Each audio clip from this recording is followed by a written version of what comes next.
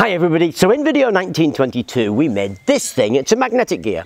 Now the only reason I made it like this is because it's a nice example and it shows you what's needed for a magnetic gear, and it's basically two rings of magnets and a ring of iron in between that's separated into segments to act as a modulator. Now that's a nice compact package, and as I said in the video, if you're doing this out of something like 3D printing or plastics, well, the engineering to get a really good gear and a great gear ratio is pretty minimal, and of course they don't touch. So it being made out of plastic, you don't have that problem with wear. They're not going to wear out in the same way because they're just not touching.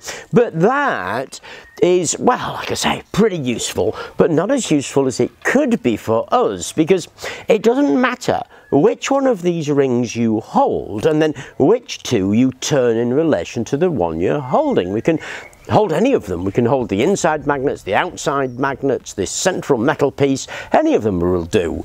Now that's the idea of the central metal piece. That's really interesting. So I turned to Tinkercad, of course, and made this. It's a bit of a disc with some holes in it. Big whoop!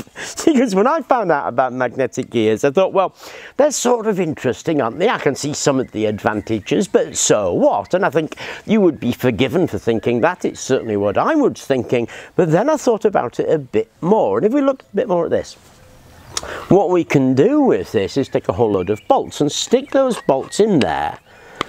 And if we put those bolts in there all the way around, there we go, like that, we'll get a ring that can act as a modulator that is a fixed ring. So let's put a load of bolts in.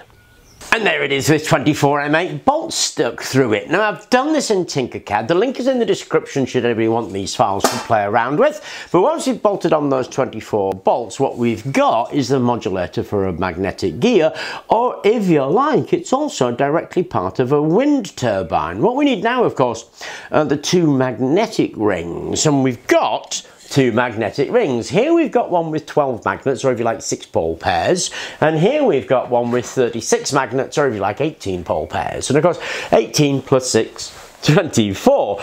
So these two magnetic rings are the bit that are going to move. Now it's a 3-to-1 ratio, so it's a 3-to-1 gears, because there's 12, 36, so 3-to-1. We get a 3-to-1 gear. These just slide onto that axle there.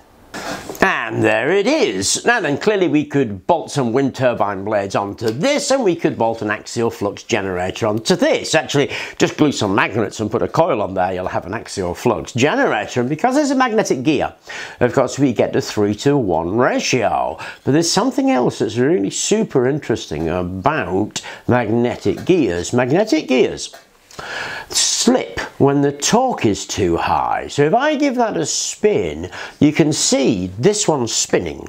Now it's a 3-to-1 ratio, so it spins 3 times as fast. Equally, the torque is a third. So you can see it moving.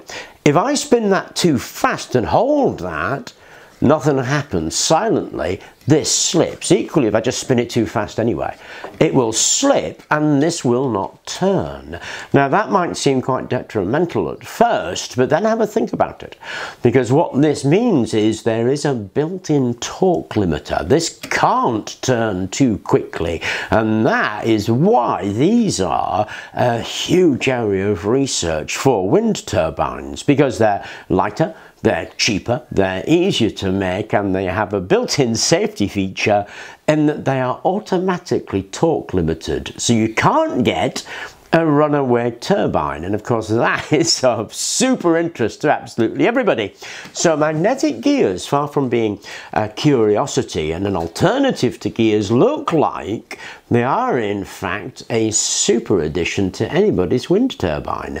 Then a wind turbine arrangement, that's the kind of thing you were looking at. The other one we looked at was more of a planetary gear, but I thought I would do this to show you that these actually would be excellent in a wind turbine, particularly with the safety feature, and particularly with that trade-off between torque and speed that everybody's on about.